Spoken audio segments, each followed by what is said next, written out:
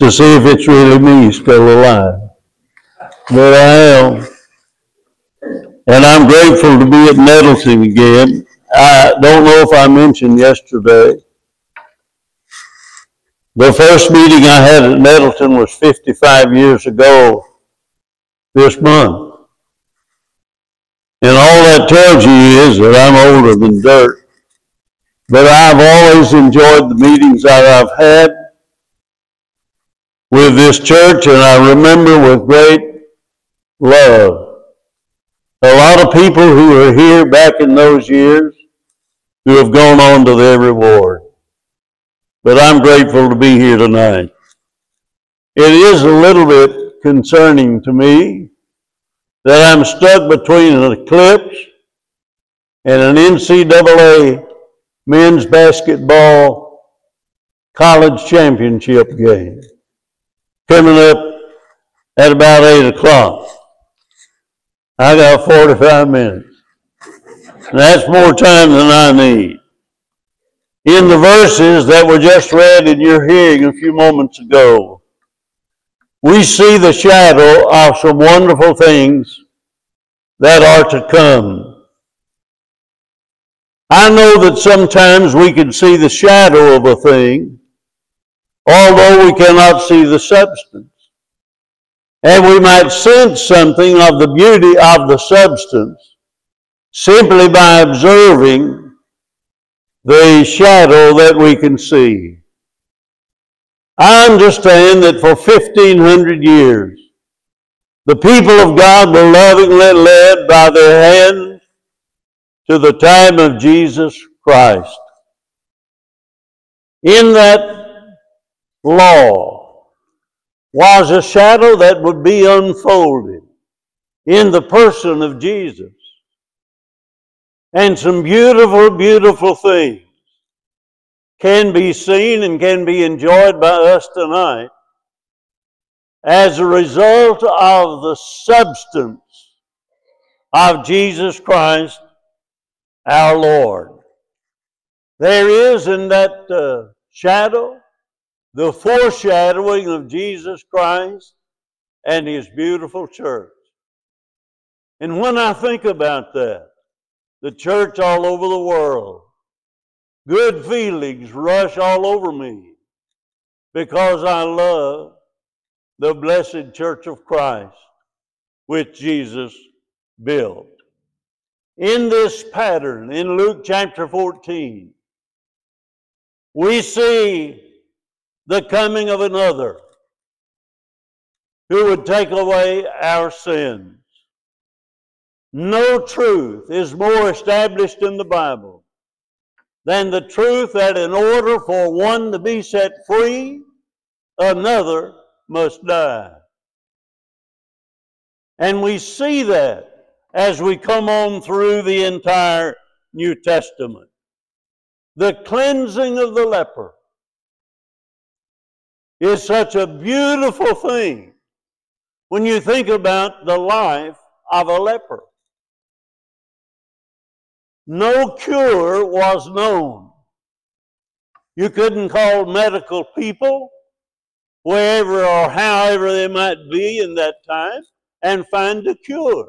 You could go to the king or to the governor and find a cure for leprosy.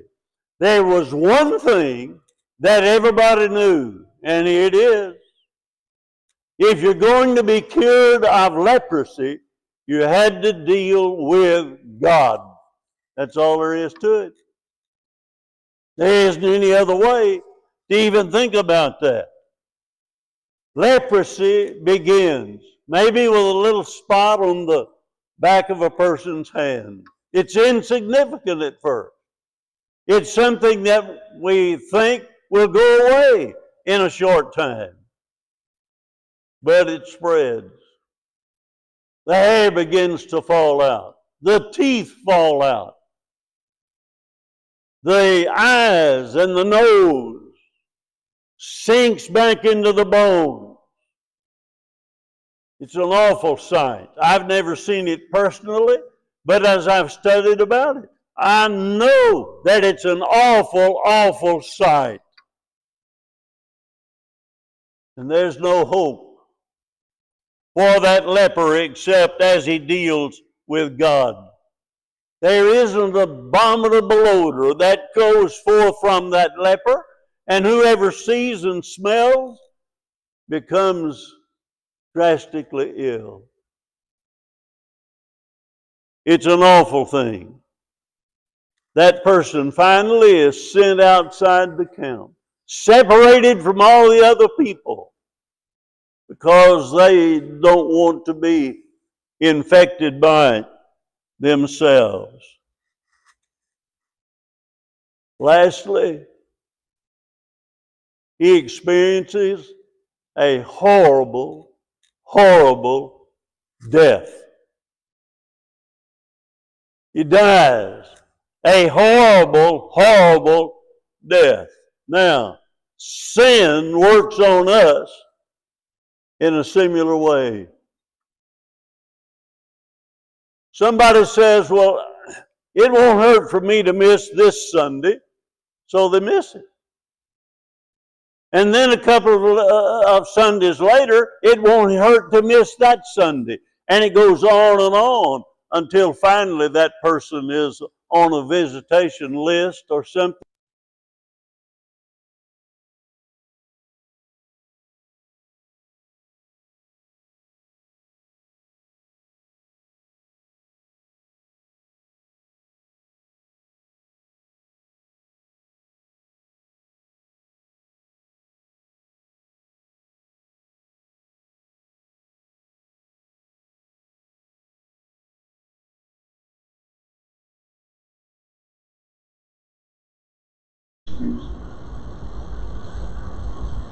But sin has a way of that, and it goes on, affecting others.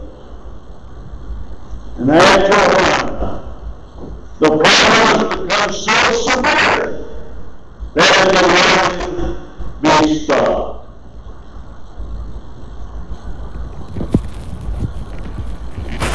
That has no force to follow. Thing that he can do. He can't go somewhere and have a test one. He can't call up, get a second opinion.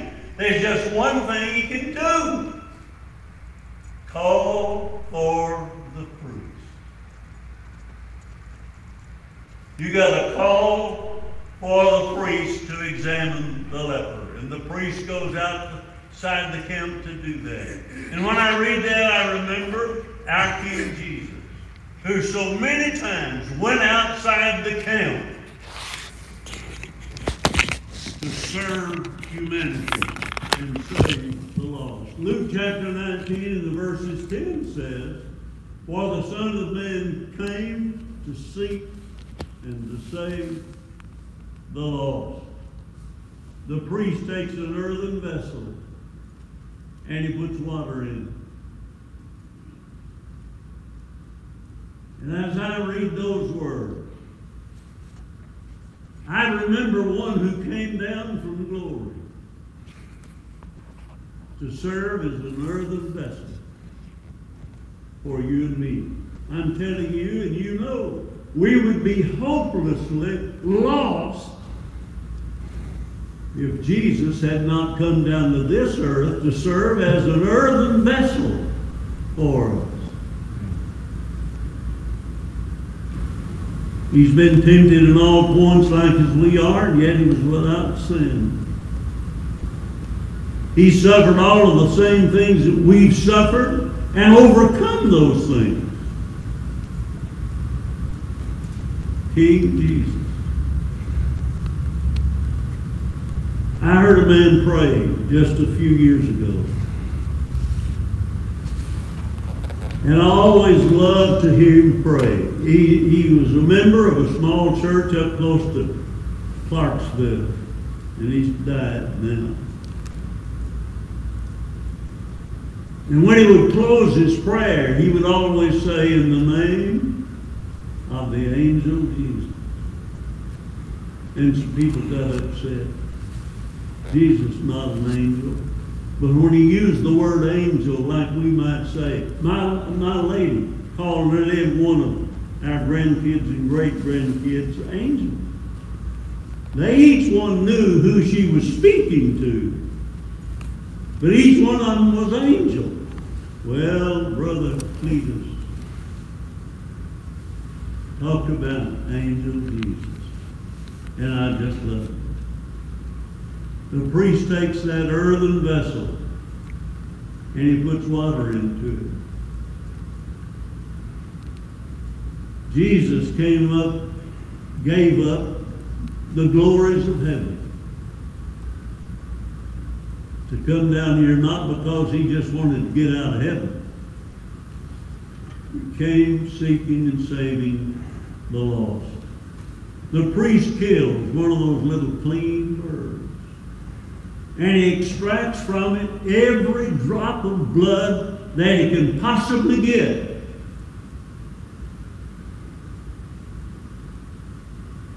And he pours that blood into an earthen vessel with water. This brings to my memory another story. 1 John chapter 5 and the verses 6 says, "This is he that came by blood and water."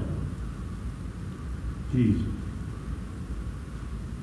He came by blood and water. The nails had been driven into his hands and his feet.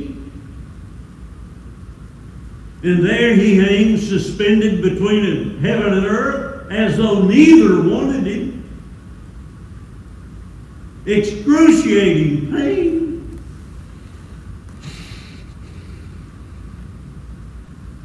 And there he hangs for 6 agonizing hours. A crown of thorns on his head. Thorns.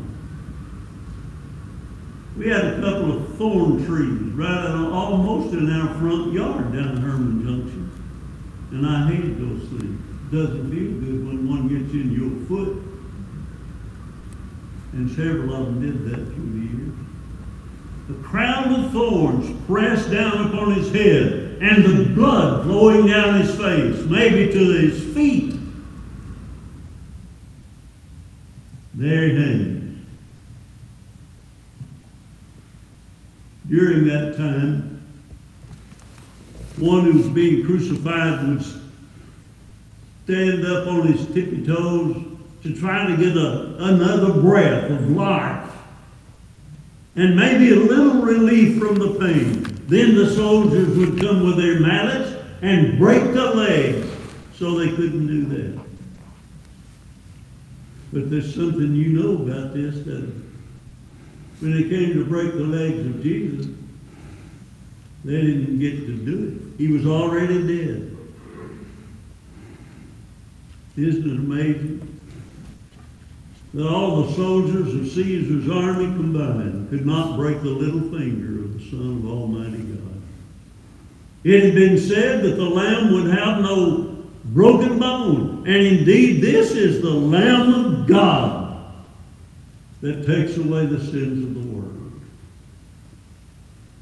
And so they didn't break his leg. The priest now takes that live bird and he ties that bird to the cedar wood. He wraps it with scarlet and he dips it with the hyssop into the blood of that dead bird. He sprinkles it 7 times on that bird or on that leper. And he pronounces him clean. Can you imagine how that leper must have felt? Jesus going through this procedure, or the priest, and then he pronounces him clean.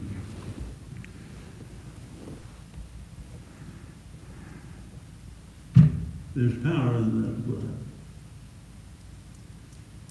but there's cost in that blood. You see, there is cleansing. And when cleansing comes, it comes through power. But it also comes at great cost. I wonder how much it would cost us today to clean up our nation of sin. Another shooting today. 2 people killed.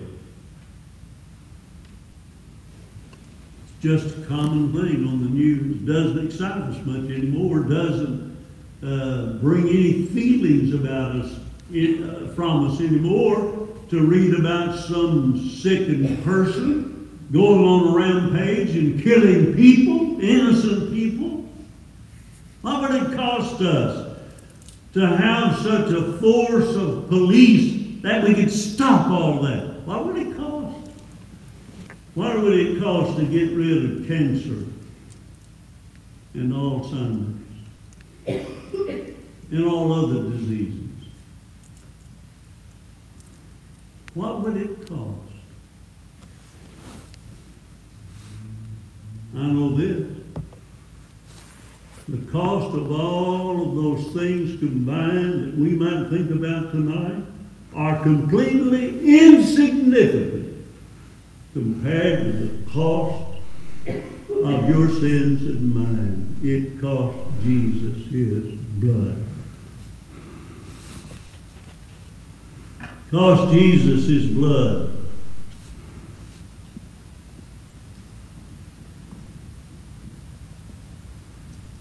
For more than 65 years, I've gone all over this country telling the story of Jesus. I have urged people and begged people to obey the gospel of Christ, to be baptized for the remission of their sins. And here's why. You got to be washed in the blood of Jesus to be free from the guilt of sin. There isn't any other way. Having the blood of birds sprinkled upon you won't do it. This is why I have taught people to be baptized. It's not because we have a church manual of some kind that says the church believes that people ought to be baptized. Or you can be saved out here in some way, but then you've got to be baptized in order to become a member of our church.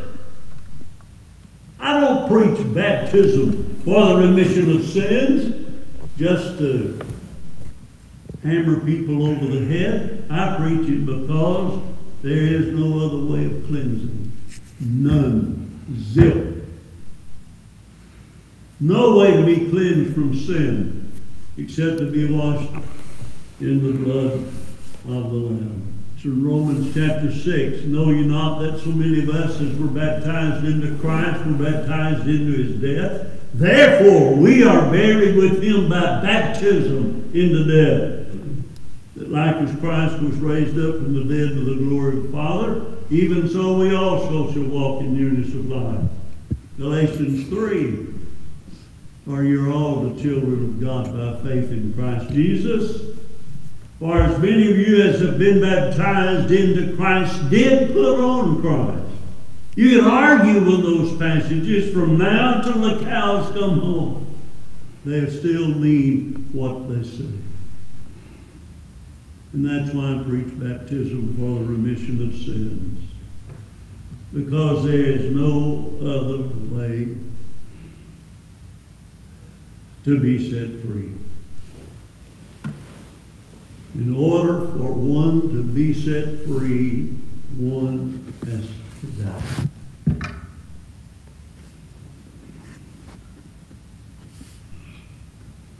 That little bird that's still alive is dipped in the blood of that dead bird. And and then is taken out to an open field and set free. Why an open field? Today, while the eclipse was, before it was going on, and I just rode around a bit, and the old highway between here and Bay, they've never been so full since we quit picking cotton. People out there, some of them out in the field, out in an open field, so they could see better. And this little bird is taken out to an open field where the trees and nothing else will stand in its way, and it soars off into the heaven with the blood of that dead bird upon it.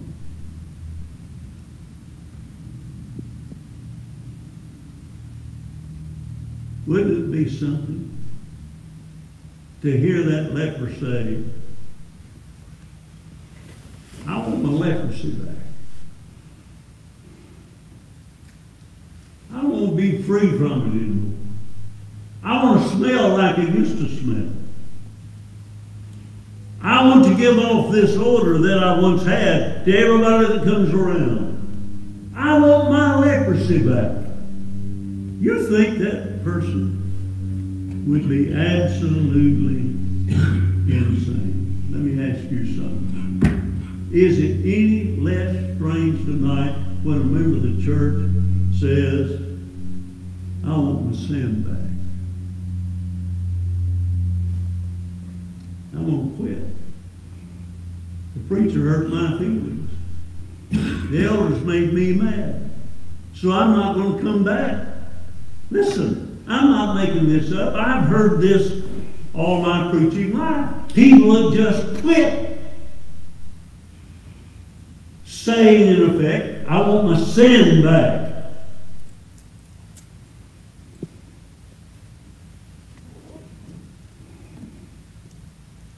Peter says that such people are like the dog that was eating his own vomit, and the sow that was washed its return to wallow in the mire.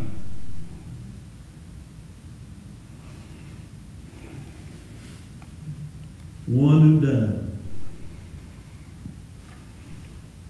that another might be set free. And here we are. Somebody saying, I want my sin back. Crucifying the Son of God afresh and putting him to an open shame. I mentioned last night or yesterday morning, how many people do you think there are in Jonesboro, Arkansas that at one time were baptized into Christ, but tonight either are not going to any assembly or are going to the New Life Church or something like that? They've quit.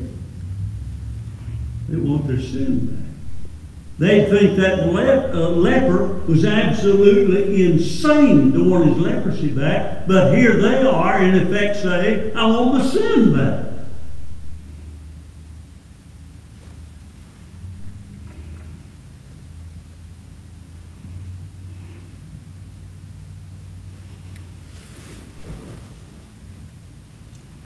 That's why I ask people today, come, confess your sin. Confess that Jesus Christ is the Son of God. Repent of your sin and be baptized into Christ for the remission of your sins. That's why I do it.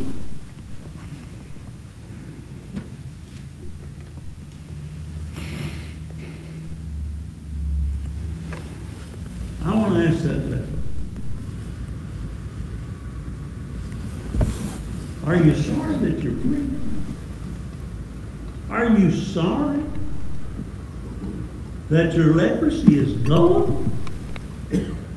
Are you sorry that that condition which you once had is now gone and you're free from your leprosy?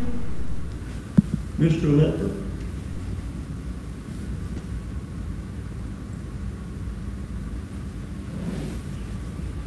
I want to ask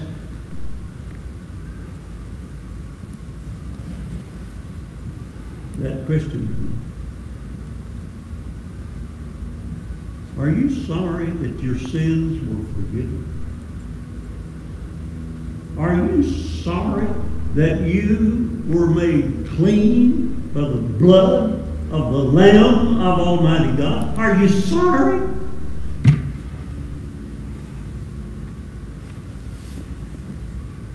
I want to ask that leper. What do you think of that little bird that died? That one bird soared off into the heavens. And I want Christians to soar off into the heavens of service in the kingdom of God. That's the way we're going to take the gospel to the world, not sitting on church pews.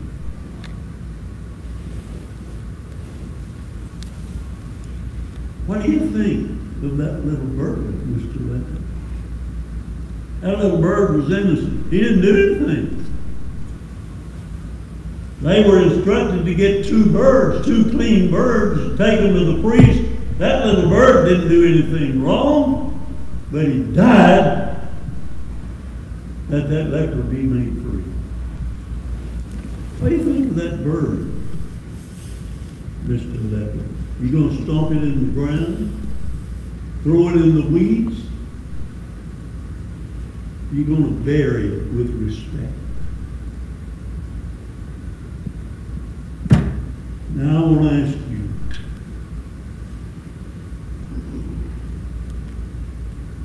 what do you think of that Jesus?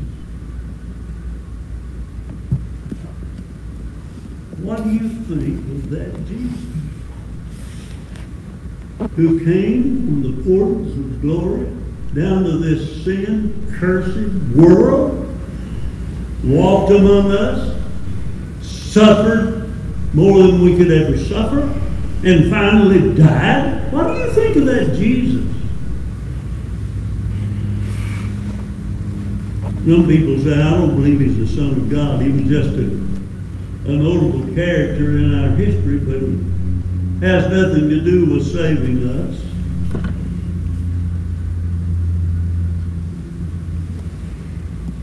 What do you think of that Jesus?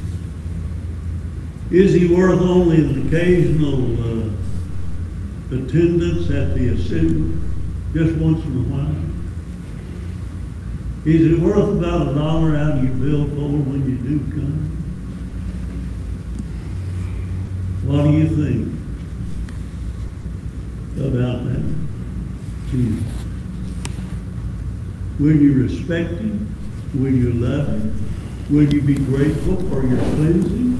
Will you be ready to serve him all the days of your life with full commitment? Not halfway, but full commitment? What do you think about Jesus?